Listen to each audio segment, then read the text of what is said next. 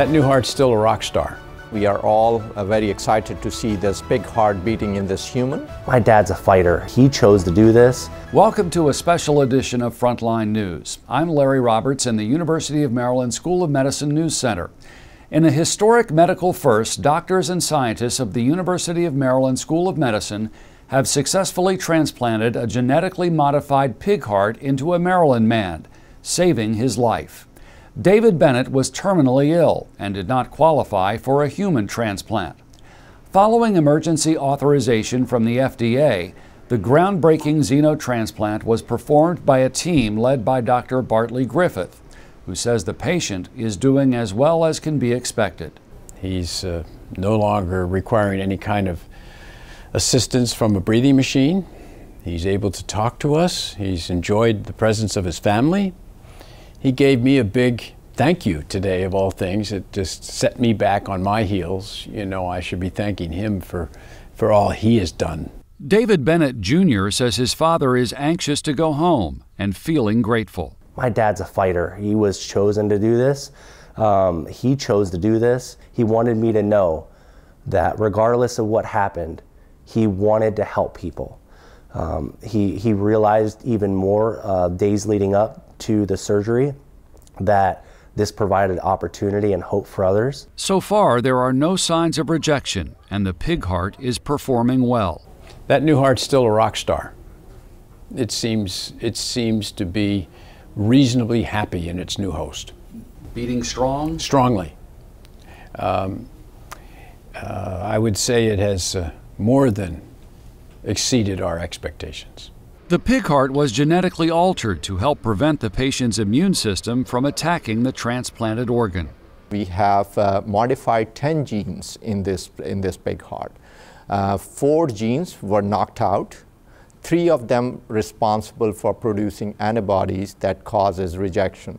So those 3 genes were knocked out, and then 1 gene was knocked out to control the growth of pig and its organs. Dr. Mohammed Mohideen has spent decades advancing this breakthrough science, which may one day alleviate the shortage of transplantable organs. You know, it is a game changer. Hundreds and thousands of people all around the world who are waiting for the organ, and unfortunately, just like this patient, may not qualify for an organ transplant. So if xenografts become readily available and are allowed to be put in these patients, all these patients could receive a heart or any other organ from these modified pigs, and we would be able to save their lives.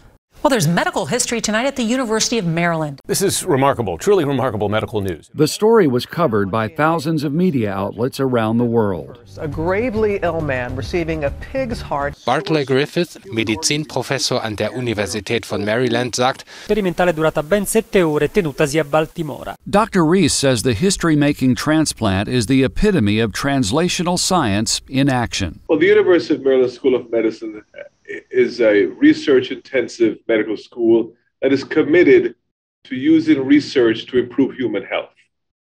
And so it invests a significant amount of its resources in research that is not theoretical, but research that is really based on disease states that we can improve either in a short term or even in the long term.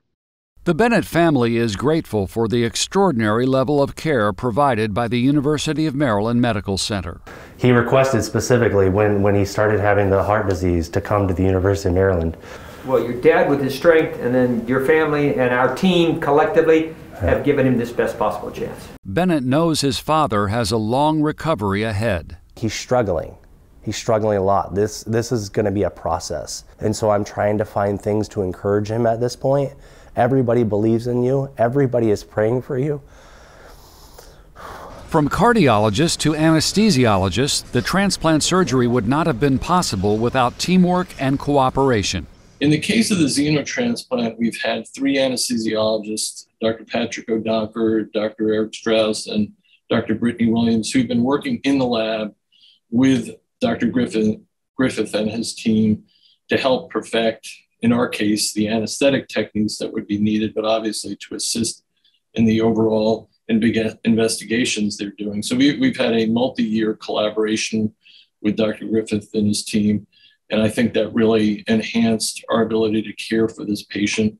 We then had to pull together groups of individuals from psychiatry to ethics to infectious disease to infection prevention, to the critical care folks that were involved, to the surgeons. So there's multiple levels of teams involved. And that's our special edition of Frontline News. Thanks for joining us. I'm Larry Roberts. We'll see you again in 2 weeks.